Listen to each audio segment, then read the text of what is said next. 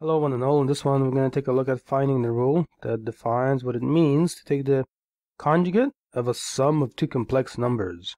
So in other words, the expression that you see on the screen. So first of all, remember that z sub 1 could be defined as x sub 1 plus y sub 1I. That's the definition of a complex number in its basic form. That means that z sub 2 can be defined as x sub 2 plus y sub 2I. So these are the details that we will need to make use of. So that means the following, that where I see z sub 1 in the top expression, that can be replaced with x sub 1 plus y sub 1I.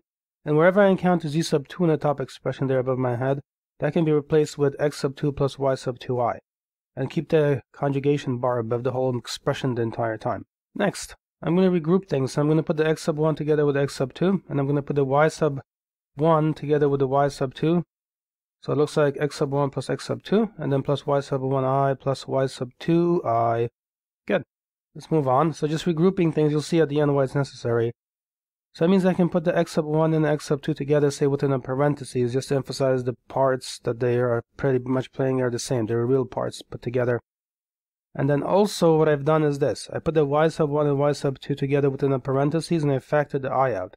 So back at this step right here above my head, notice that y sub 1I and y sub 2I are present as terms. That means between them they have an I that can be placed outside. So that's what I've done over here. I've put the I outside using factoring. That's it. And I'm keeping a plus sign in the middle the whole time. But now notice something, that essentially what we have is a plus sign in the middle, and we have the real parts grouped together, and then the y's grouped together also. So what I can do is I can actually apply the complex conjugation symbol. So it's going to give me the following. Take a look. You see that plus in the middle only. Only the plus in the middle is affected by complex conjugation. So it's going to give me that negative in the middle for that reason. But the x sub 1 plus x sub 2 stay as a positive there, and the same thing applies here. That stays as a positive for now. So again, I want to be clear on this. Only the middle sign gets changed. That's why it becomes negative, and during that process, because that is the definition of conjugation, the bar has to go away to indicate that its meaning has been applied. So next, I'm going to have the following. I'm going to distribute this negative I to each term like this. So the negative I will go over to y sub 1 and also to that positive y sub 2 for now. Look carefully at that step. It's going to look like x sub 1 plus x sub 2. So here I'm just dropping the parentheses. I don't need them anymore. And now this will become negative y sub 1I, and then also negative y sub 2I. This is distributing the negative I to each of the y's. Now what I can do is I can group things together as follows. So remember that's going to be x sub 1, and I'm going to group that together with y sub 1I. So I'm grouping anything with the same subscript together because they come from the same original number, okay? And then that plus here I put in yellow just to emphasize it's a positive value in the middle.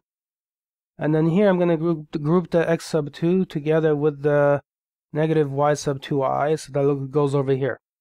But now if you look at this quantity above my head carefully, that's x sub 1 minus y sub 1I. So what is that exactly, that number? Go back over here. Over here, right? That's z sub 1, but it's conjugate. Because you see z sub 1 is x sub 1 plus y sub 1I, and has a positive in that position. Well, this is the same thing back at this step. The only difference is that it has its negative, which means x sub 1 minus y sub 1I has to be the complex conjugate of z sub 1. So in other words, it's going to look like this. To get rid of that negative, just put a bar above the whole expression and change the middle sign only to a positive. So it becomes the complex conjugate of z sub 1, which is x sub 1 plus y sub 1I, in other words. That yellow plus in the middle, you copy that straight down. Same logic applies for this one. So it's x sub 2 minus y sub 2I. So think about it. There's a negative sign there above my head. Go back to z sub 2 over here. That's defined as x sub 2 plus y sub 2I. That's the positive in the middle. But because back here this has a negative, it's telling you that x sub 2 minus y sub 2I you get from doing the complex conjugation of x sub 2 plus y sub 2. So you switch this sign back to a positive and you put the bar in there for that reason. I hope you've got that. That perhaps is like the trickiest point, but perhaps the most abstract of the points. Now think about this a little bit. So x sub 1 plus y sub 1I, that is pretty much the complex conjugate of z sub 1. Same thing with x sub 2 plus y sub 2I, that is pretty much the complex conjugate of z sub 2, you see? So what does all of this allow us to conclude? That's really the fundamental question. So It's telling us that z sub 1 plus z sub 2 and the complex conjugate of the sum is equivalent to the conjugate of z sub 1 plus the conjugate of z sub 2, and that yellow plus is just getting carried straight down at this point all the way down to here.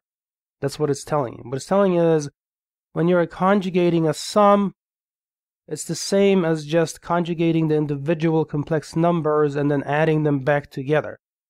So you can distribute that conjugation operator to each member of the sum individually. You see? That's what it's telling us. Well, that's it for this one. I'm just going to rest here on this bar a little bit. Thank you very much. Please leave a like and subscribe. I'll see you in another video.